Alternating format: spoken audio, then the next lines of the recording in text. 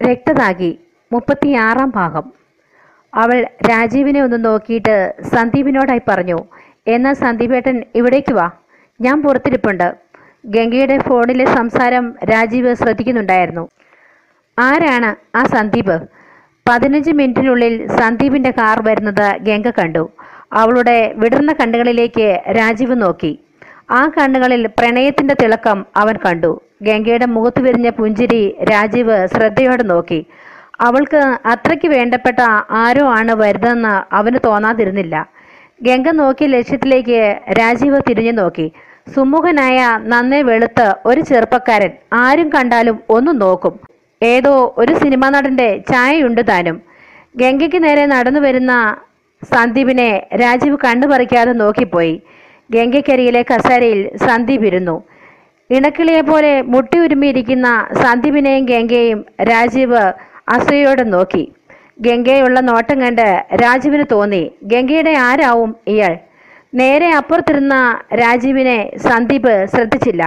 എടി കൊച്ചച്ഛൻ ദത്തതിരുമേനെ കാണാൻ പോയിട്ട് ഒരുപാട് നേരമായോ? ആ, കുറച്ച്. എടി എന്നെയും കൂടി ഒന്ന് പരിചയപ്പെടുത്ത്. ആരെ? കൊച്ചച്ഛനെയോ അതോ ദത്തം തിരുമേനിയോ? നിന്റെ കൊച്ചച്ഛൻ ആ കാണ്ടാമൃഗത്തിനെ എനിക്ക് കാണുകയേ വേണ്ട. ദത്തം തിരുമേനിയെ എനിക്കൊന്ന് കാണണം. എന്നിട്ട് നമ്മുടെ കല്യാണത്തിൻ്റെ കാര്യമൊന്ന് ചോദിക്ക്. അതൊക്കെ ഞാൻ നേരത്തെ സംസാരിച്ചതാ. സത്യം? അമ്പടി ഭയങ്കരി. അപ്പം നീ എന്നെക്കുറിച്ച് എല്ലാം ചോദിച്ചറിഞ്ഞിരുന്നു. പിന്നെ ചോദിക്കാതെ പറ്റില്ലല്ലോ. കെട്ടിക്കഴിഞ്ഞ എന്നെ പരിച്ചിട്ട് പോകുമെന്ന് എനിക്കറിയാൻ വേണ്ടേ? നീ ആള് കൊള്ളാമല്ലോടി. എന്നാ ഞാൻ ചെല്ലട്ടെ, നീ ഇറങ്ങുമ്പം എന്നെ വിളിക്ക്. സന്ദീപിൻ്റെ കാർ കണ്ണിൽ നിന്നും മറയുന്നത് വരെ അവൾ നോക്കിയിരുന്നു. രാജീവിന് ഒന്നും മനസ്സിലായി. അവർ ഇരുവരും പ്രണയത്തിലാണെന്ന്. രാജീവ് ഗംഗയെ വീണ്ടും ഒന്നുകൂടി നോക്കി. രാഘവൻ തിരുമേനി കൊടുത്ത പൂജിച്ച ചരടും ഏലസും വാങ്ങി. ഇത് താൽക്കാലികമാണ്, ദത്തൻ പറയാതിരുന്നില്ല. പൂജയും കർമ്മങ്ങളും വഴിപാടും മുടങ്ങാതിരിക്കുക. ക്ഷേത്രദർശനം ആവശ്യമാണ്. ഭാര്യയെ കൂടെ കൂട്ടിക്കോളൂ. രാഘവൻ പണം അടങ്ങിയ കവർ മേശപ്പുറത്ത് വെച്ച് തിരിഞ്ഞു. ആ കുട്ടിയെ ഇങ്ങോട്ടൊന്ന് പറഞ്ഞു വിട്ടോളൂ. രാഘവൻ വാതി തുറന്ന് പുറത്തു കിടന്നു. ഗംഗെ, തിരുമേനിയെ ഒന്ന് കാണണമെന്ന് പറഞ്ഞിട്ടുണ്ട്. അവൾ രാജീവിനെ ഒന്ന് നോക്കി. പൊയ്ക്കൊള്ളൂ, എന്തായാലും അടുത്തത് ഞാനായിരിക്കും. രാജീവ് ചിരിയോടെയാണ് പറഞ്ഞത്. ഗംഗ ദത്തന് അഭിമുഖമിരുന്നു. ഭദ്ര പ്രതികരിക്കാതിരിക്കില്ല. അതിന് കാലതാമസവുമില്ല. ചെയ്തു കൂട്ടിയും അത്രയ്ക്കുണ്ടല്ലോ. എന്നാൽ ഗംഗ ചെല്ല്. പുറത്താരെങ്കിലും ഉണ്ടോ? എന്നെ കാത്ത് ഉണ്ട്. അവൾ വാതി തുറന്ന് പുറത്തു കടന്നതും രാജീവ് ഗംഗയ്ക്ക് നേരെ നോക്കി ചിരിച്ചിട്ട് അകത്തേക്ക് നടന്നു. ഗംഗയെ ഒരിക്കൽ കൂടി നോക്കാൻ അവൻ്റെ മനസ്സ് കൊതിച്ചു. ഇനിയൊരു കണ്ടുമുട്ടൽ ഉണ്ടാവുകയില്ലല്ലോ. പുറത്തെ കസേരയിൽ രാഘവനും ഗംഗയും അല്പനേരം ഇരുന്നു. കൊച്ചച്ഛന് തിരുമേനിയെ ഭയപ്പെടേണ്ട ആവശ്യമൊന്നുമില്ലല്ലോ. ഇല്ലെന്ന് തോന്നുന്നു. എന്നാലും ഞാനൊരു ക്രിമിനലാണെന്ന സത്യം അദ്ദേഹം അറിഞ്ഞില്ലേ മോളെ? അദ്ദേഹം ചോദിച്ച എല്ലാ ചോദ്യങ്ങൾക്കും സത്യസന്ധമായി ഞാൻ ഉത്തരം പറയുകയും ചെയ്തു. പക്ഷേ എല്ലാം താൽക്കാലികമാണെന്ന് അദ്ദേഹം പറഞ്ഞത് മരിക്കാൻ എനിക്ക് പേടിയുണ്ടായിട്ടല്ല. ചെയ്തു കൂട്ടിയതും അങ്ങനെയാണല്ലോ. കാലം ചെന്നപ്പോൾ തിരിച്ചടി കിട്ടിക്കഴിഞ്ഞു. ഓരോന്ന് ചെയ്യുമ്പോഴും ആരും കാണുന്നില്ല എന്ന മനോഭാവം നമുക്കുണ്ട്. അവിടെ ഈശ്വരൻ്റെ ഒരു ദിവസമുണ്ടെന്ന് ഞാൻ മനസ്സിലാക്കി കഴിഞ്ഞു. നമുക്കിറങ്ങാം, അവൾ പറഞ്ഞു. അവർ ഇരുവരും കാറിൽ കയറി. മോൾക്ക് എവിടെയാണ് ഇറങ്ങേണ്ടത്? അതോ വീട്ടിൽ കൊണ്ടുവിടണോ? എന്നെ സ്റ്റാൻഡിൻ്റെ ഫ്രണ്ടിൽ ഇറക്കിയത്. രാഘവൻ്റെ കാർ പോയതും സന്ദീപിൻ്റെ കാർ ഒട്ടും താമസിക്കാതെ അവൾക്ക് മുൻപിൽ വന്നു നിന്നു. അവൾ മുന്നിലെ ഡോർ തുറന്ന് അകത്തേക്ക് കയറിയിരുന്നു. സന്ദീപ് അവളെ സ്നേഹത്തോടെ നോക്കി. അവൻ ഓർത്തു, ഓരോ ദിവസവും ഇവൾക്ക് ഭംഗി കൂടുകയാണ്. അവൻ്റെ നോട്ടം കണ്ട് നാണത്താൽ അവൾ മുഖം കുനിച്ചു. നിന്റെ നാണം ഇതുവരെ പോയില്ലേടി? അവളുടെ കവളിൽ തട്ടിക്കൊണ്ട് അവൻ ചോദിച്ചു. സന്ദീപിൻ്റെ കാർ വെറുതെ ഓടിക്കൊണ്ടിരുന്നു.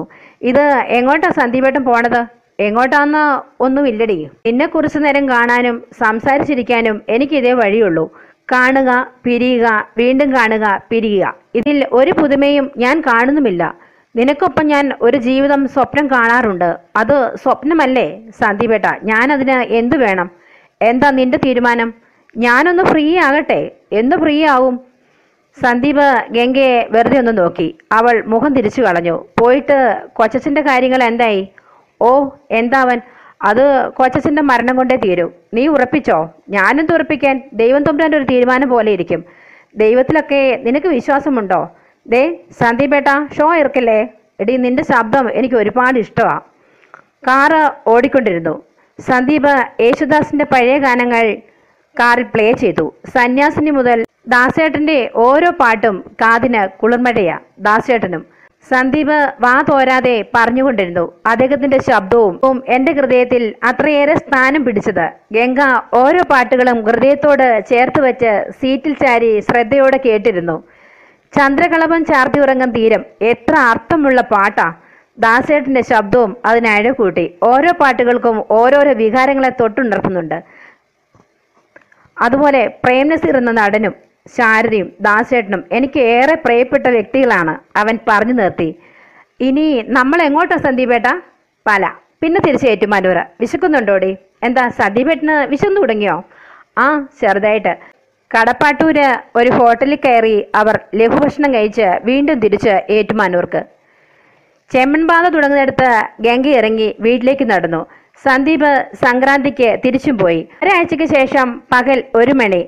ഗൗതമി കിണറ്റുകരി തുണി അലക്കി അഴയിൽ വിരിക്കുകയായിരുന്നു.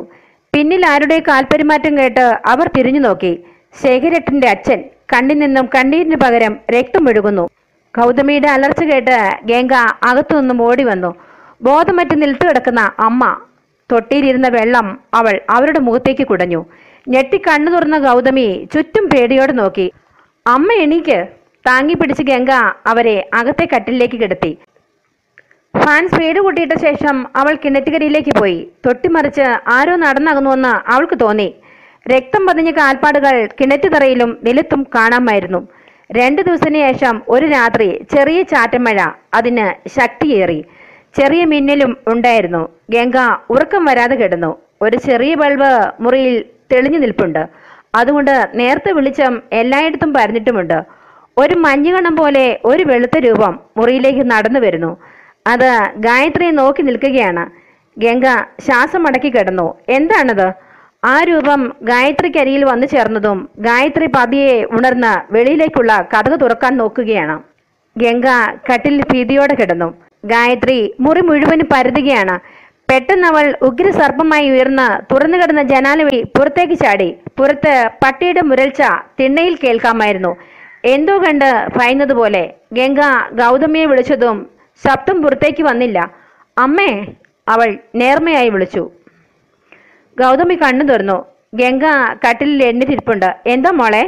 അമ്മേ, ഗായത്രി. ഗായത്രി ഗായത്രിക്ക് എന്തു പറ്റി? ഗൗതമി കട്ടിൽ നിന്നും എഴുന്നേറ്റു. കാലിൽ എന്തോ തട്ടിയെന്ന് അവർക്ക് തോന്നി. അവർ അകത്തെ ലൈറ്റ് തെളിച്ചു. ഗായത്രി നിലത്ത് കിടപ്പുണ്ട്. അപ്പോൾ താൻ കണ്ടത് എന്താണ്? സ്വപ്നമോ? അവൾ ചിന്തിച്ചുപോയി. ഉടൻ തന്നെ ഗംഗയുടെ ഫോൺ ശബ്ദിച്ചു. ആ ശബ്ദത്തെ പോലും അവൾ ഭയന്നുപോയി. ആരാവും ഈ രാത്രിയിൽ? തുടരും.